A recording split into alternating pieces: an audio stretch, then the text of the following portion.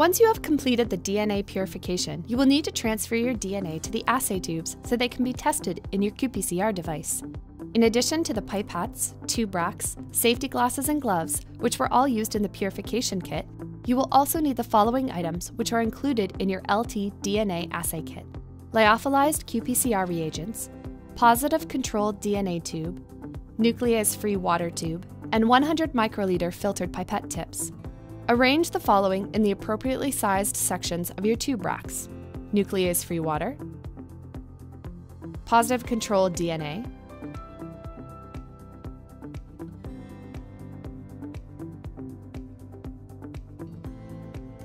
DNA samples purified using the GeneCount LT DNA purification kit, and lyophilized qPCR reagents.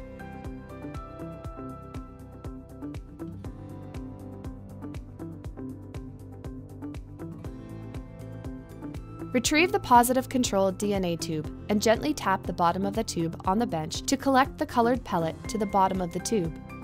The colored pellet is very small, so it may not be easily visible by eye. Using the fixed volume 100 microliter pipette, transfer 100 microliters of the nuclease-free water to the positive controlled DNA tube.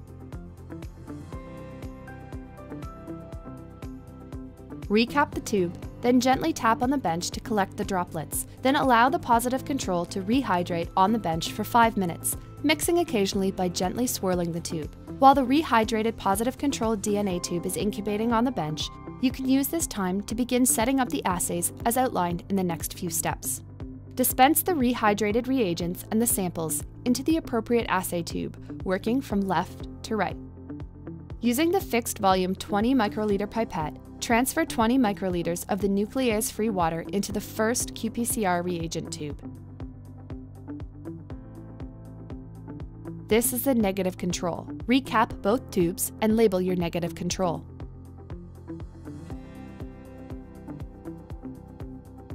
With a new pipette tip, transfer 20 microliters of the first DNA sample into the second qPCR reagent tube. Recap both tubes and label your sample number 1. With a new pipette tip, transfer 20 microliters of the second DNA sample into the third qPCR reagent tube. Recap both tubes, then label your sample number 2.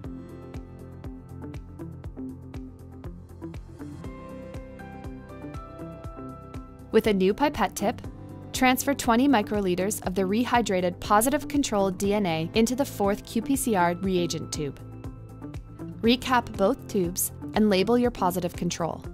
Please note that the positive controlled DNA is highly concentrated, so care must be taken not to contaminate other samples with the positive controlled DNA to prevent inaccurate results. Vigorously mix each qPCR reagent tube. Then let the reagents sit on the bench for 5 minutes. Then vigorously mix each reagent tube again. While the qPCR reagent tubes are incubating on the bench, you can use this time to set up the GeneCount Q8 or Q16 software. Once the samples have incubated for 5 minutes, use a robust downward motion and shake the rehydrated contents of the qPCR tubes to the bottom of the tube.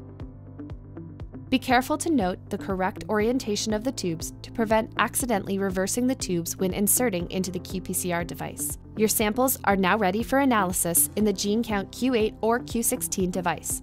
Place your samples in the GeneCount device in the orientation set up in your software.